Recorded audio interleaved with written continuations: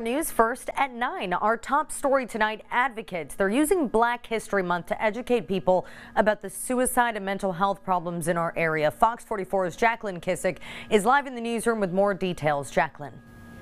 Well, good evening, Christina. 2 women in the Baton Rouge area are recognizing a problem within their own community, and now they're working together in hopes of bringing change.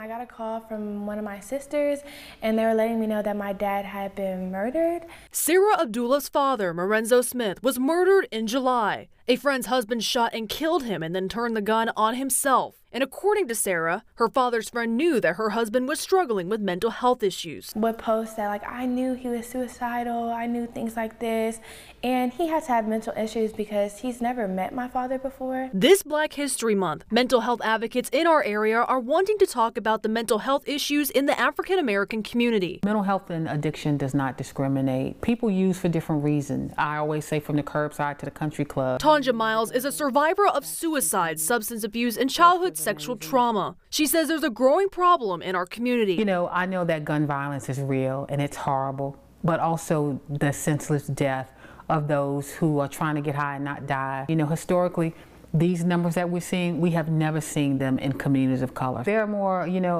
drug overdoses than homicide in East Baton Rouge Parish, and we have to address that. Both Sarah and Tanja are working together to bring a positive change. They both are scheduling talks at school to meet with students, giving them a safe place to talk. Tanja is even giving out fentanyl strips to those struggling with addiction. And Sarah has even become a peer mentor at Southern University. We're helping them maneuver into college. We're, just being that big sister, big brother to them. As an athlete, Sarah's father always told her to never stop fighting and to do the right thing. I feel like with that mindset, especially being instilled in me, I feel like that helps me keep going forward.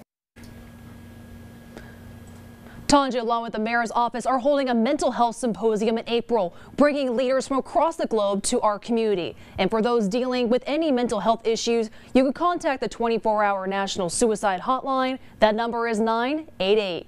Reporting live from the newsroom, I'm Jacqueline Kissick, Fox 44 News. Very eye-opening. Thank you.